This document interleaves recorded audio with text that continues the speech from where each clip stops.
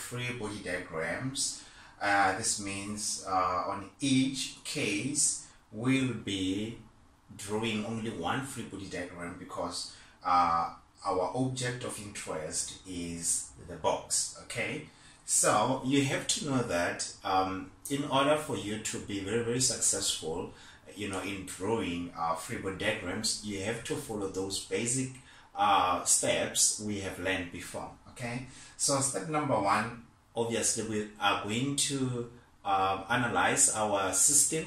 So let's start with our first case. In our first case here, we can see that we have this guy pulling this box towards the right direction, and this box is being pulled on the surface that is rough, meaning that we will expect frictional force to exist between the surface and the box. Okay, that's step number one. Then step number two, we list contact forces that might be existing on our object of interest, which is the box. Okay, so let's list down those forces. So definitely you are going to have Fn, you are going to have Fw or Fg, you are going to have Fric, or which is frictional force. We are going to have applied force.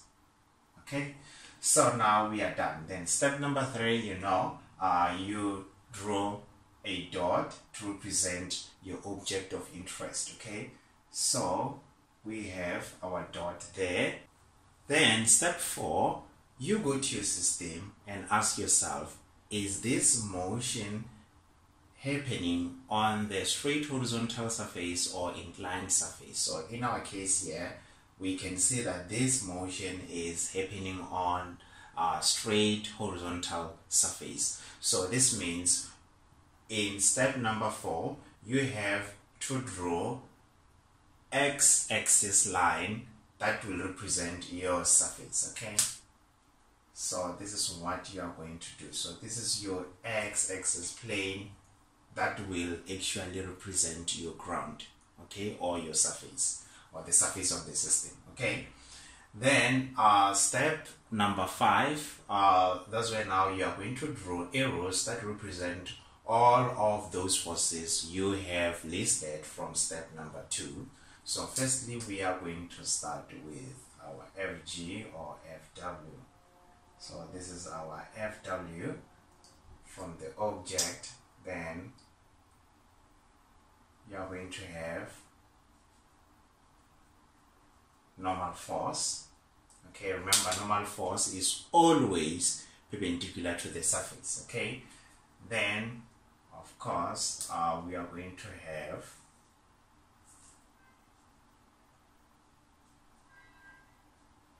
F applied, Fw.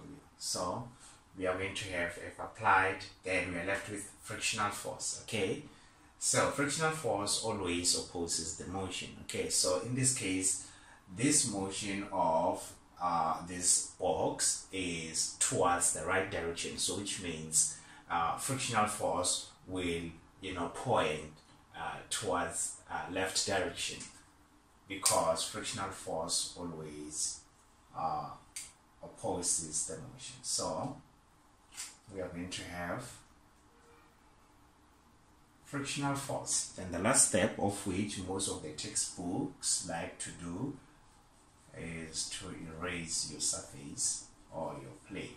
Okay, then you'll be left with this beautiful diagram, which is your free body diagram. Okay, now I have this interesting question for you.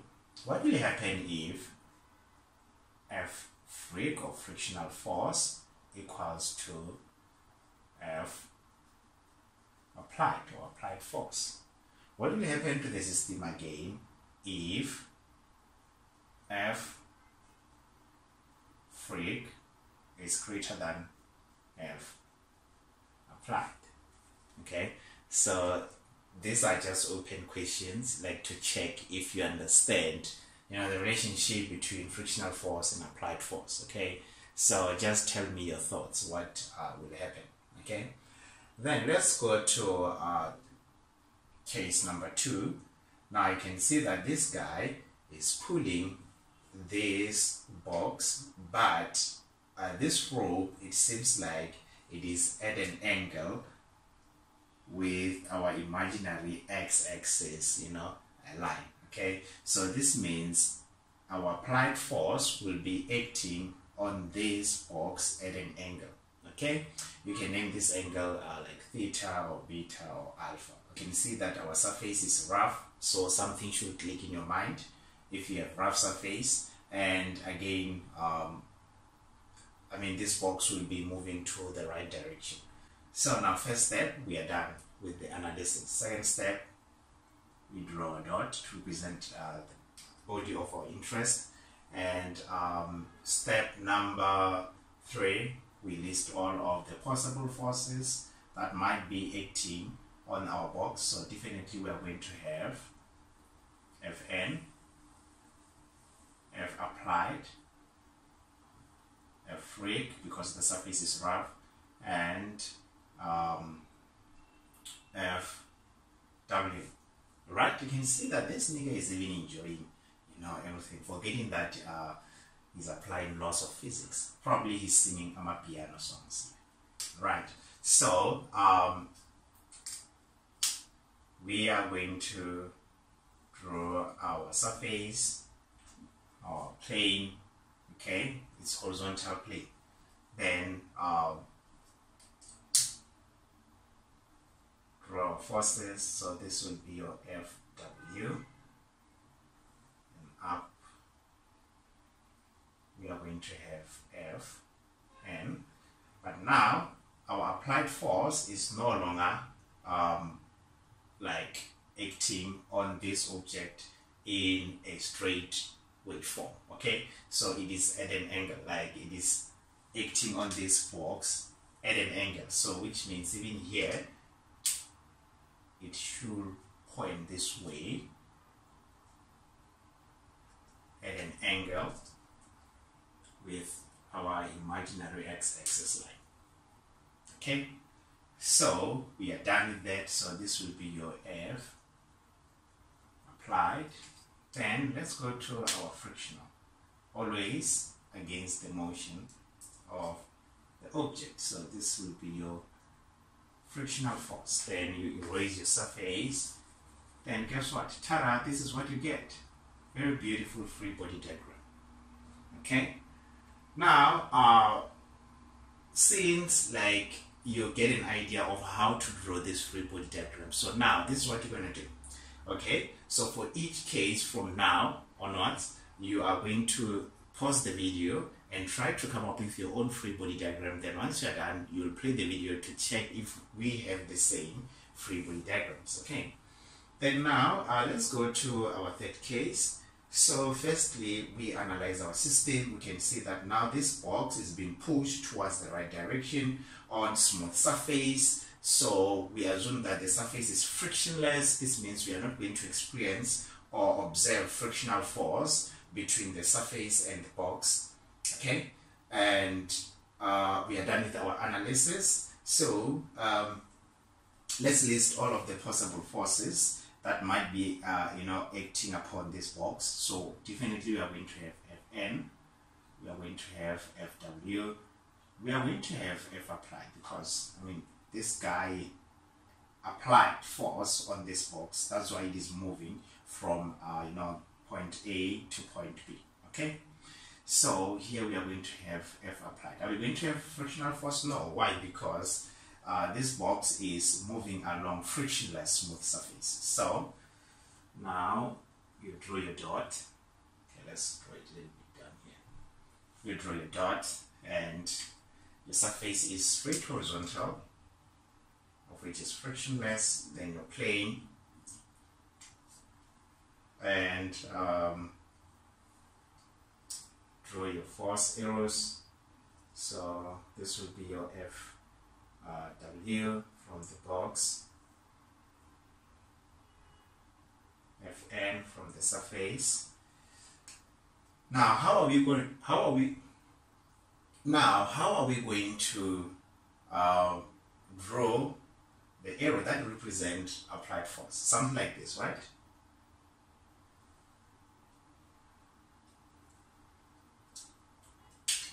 something like this, right?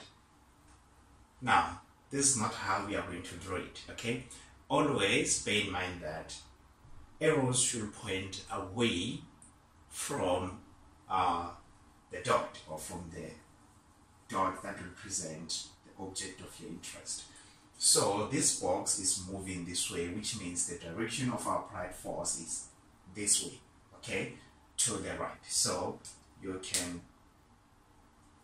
draw your arrow that represent applied force like this. So this is your Fn, or applied force. Then you erase your plane, or horizontal plane. This is what you get, a beautiful free body diagram. And once again, when you draw free body diagrams, make sure that you have ruler and pencil so that your diagrams can be neat and well presented.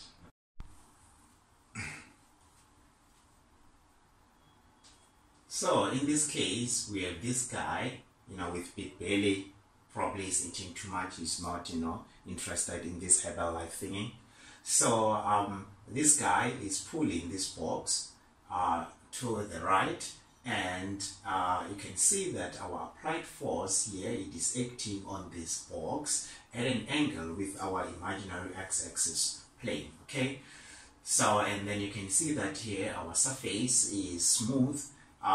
We'll assume that there will be no friction existing, or frictional force existing between the plane or the surface and our box, okay? So, so we are going to list possible forces that might be existing, upon this box.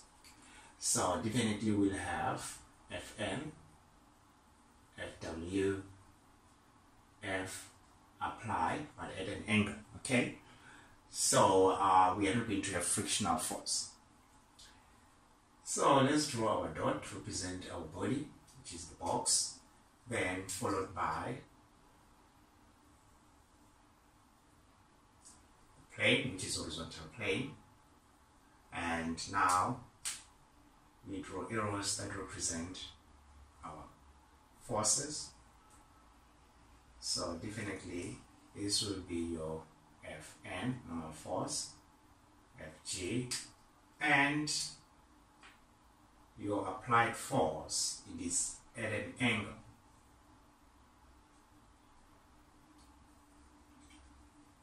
So this will be your F applied, or your applied force, okay?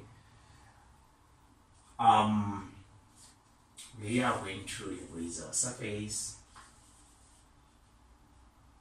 or plane, and this is our beautiful free body diagram, okay? You can label your angle as well. Then now let's go to this scenario. So here you need to pay attention because things are different now. You are going to learn some new things, okay? We are still going to use the same steps to draw the free body diagram for this situation, but things are going to be a little bit different, okay? Firstly, you can see that our surface is no longer horizontal, is inclined, okay? So this means the way we are going to draw our arrows to represent forces is going to be a little bit different, and I'm going to show you how, okay? Let's analyze our system. We'll be expected to draw free body diagram of this box, and this box is being pushed upwards, okay? This box is being pushed upwards on rough surface, which means we'll assume that the frictional force will be existing between the surface and the box, okay? We are done in terms of the analysis of our system. Then we are going to list all of the possible forces that will be acting on this box as it moves from point A to point B. So definitely we are going to have our Fn, normal force, our Fw, applied force because it is being pushed. So, and definitely frictional force. Okay, so we are going to have 4 forces. Remember, when we are drawing free body diagrams, we don't normally indicate arrows for component forces. Okay, we have this important force that does affect the motion of this box, and that force is quite special because we don't represent it here when we are drawing free body diagrams. We don't include it, but when we perform calculations, that force should be there. You exclude it, you are going to be screwed. Okay, and that's what this force is doing for the living, screwing people, because it is just behind the scene watching you, you know, making mistakes so that you can be slaughtered. Okay, that's what it does for living. Okay, so that force, normally they call it FG parallel. Why are they calling it FG parallel? Because it is acting in parallel direction of this inclined surface. Okay, I will talk about this force in the next video. Okay, so let's continue. We are going to draw a dot that represents our box, followed by our surface, but in this case the surface is inclined. Okay, and we are going to draw arrows that represent the forces that we have mentioned from step number 2. Okay, so always bear in mind that Fn is perpendicular to the surface. So we are going to start with our Fn.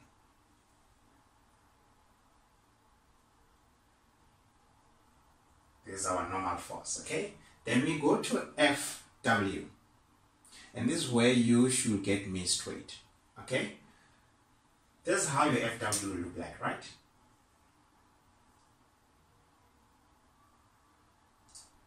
No, this is not how it will look like.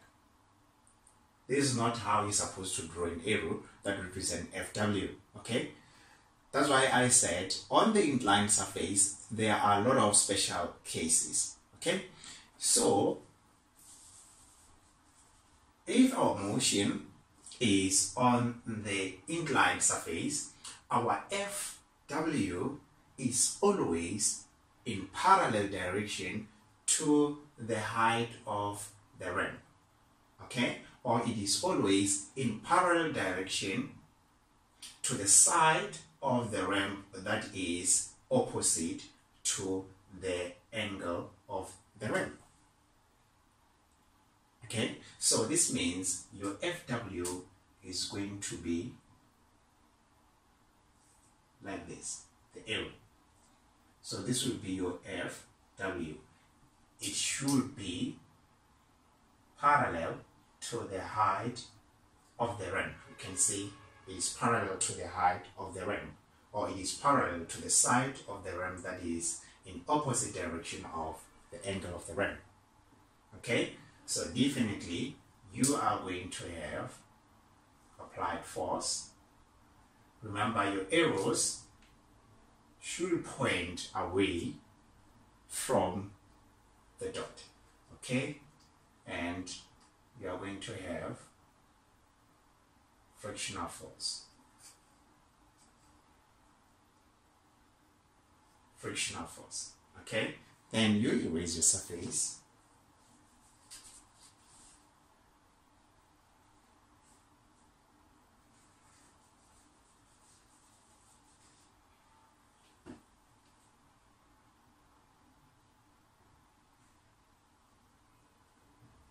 So this is your F applied. So you erase your surface and ta-da, this is what you get. Okay, very beautiful free body diagram. Remember to use a pencil and ruler to draw your diagrams. Okay, let's go to this scenario or this case. So we analyze our system.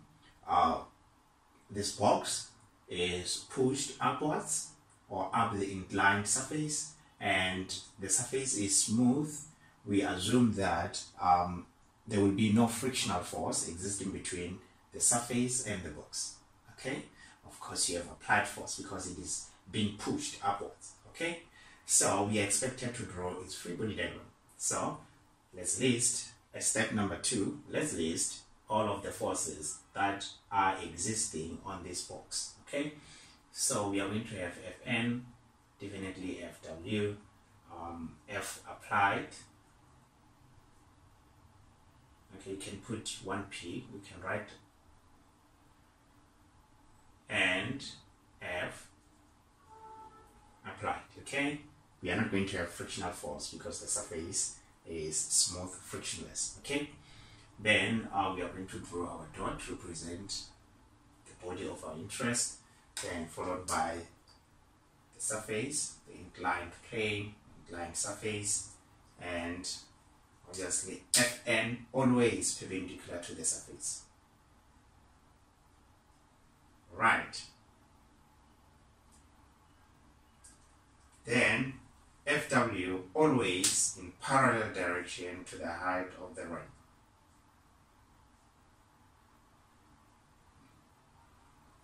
Then definitely we are going to have applied force.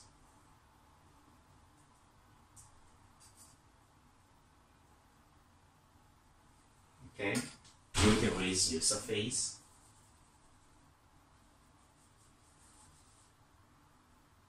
And this is what you'll be left with.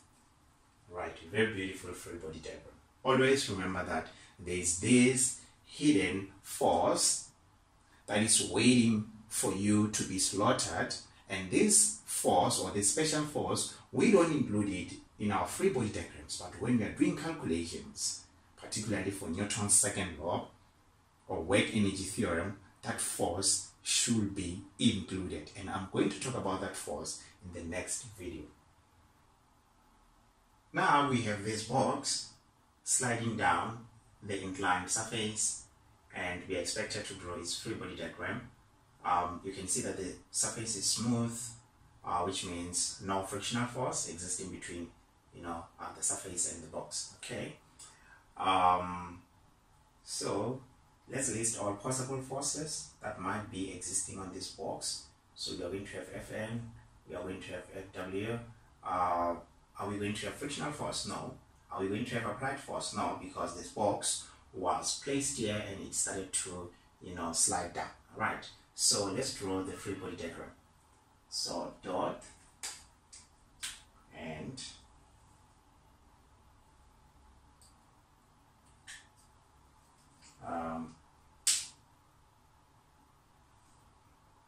your Fn,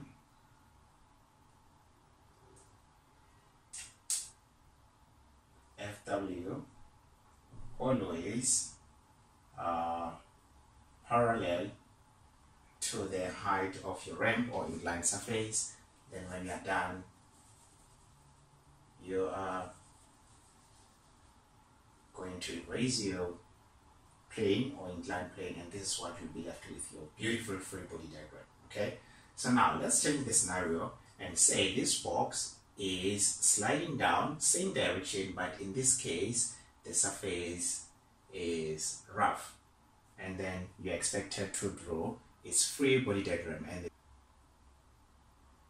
And the biggest question is, why is this box moving from point A to point B even though we are not pushing it? What causes it to move from point A to point B? So now I'm going to give you the opportunity to draw its free body diagram. Okay, just pause this video and draw its free body diagram.